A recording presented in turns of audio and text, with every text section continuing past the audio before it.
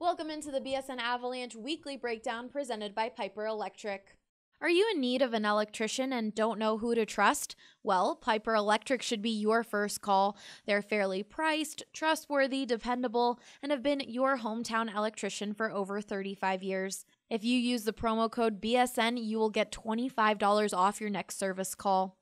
I'm Allie Monroy, and with me today is Jesse Montano. Jesse, let's just jump right in. Discussing the Avs the last couple of weeks has felt like the same story being told over and over and over again.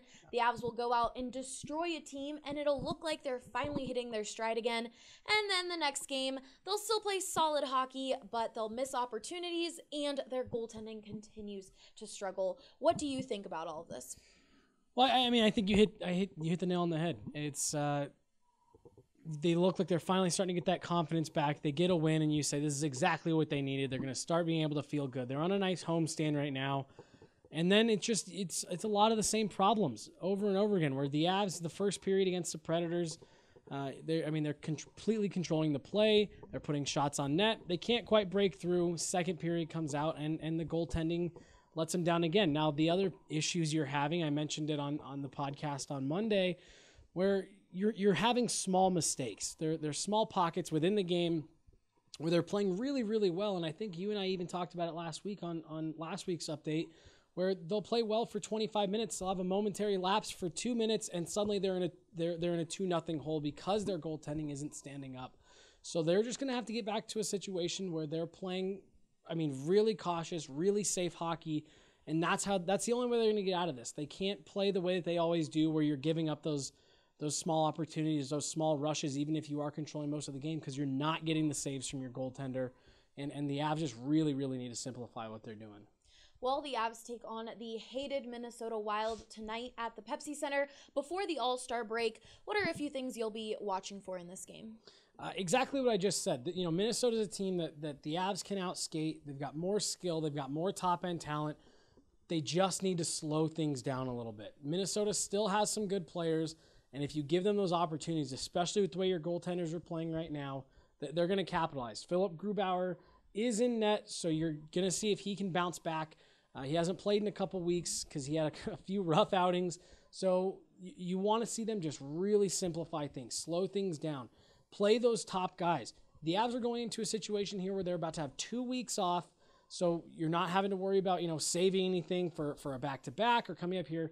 Play those top guys. Make sure who's playing well, who's playing smart, is getting the minutes, and Philip Grubauer, obviously, you're going to be looking for him to have a nice bounce-back performance, which will be good for his confidence heading into the break.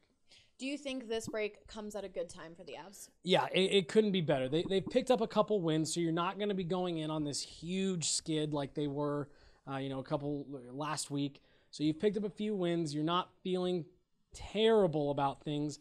It's an opportunity for them to kind of reset, get back to what they were doing at the beginning of the season, just kind of reset.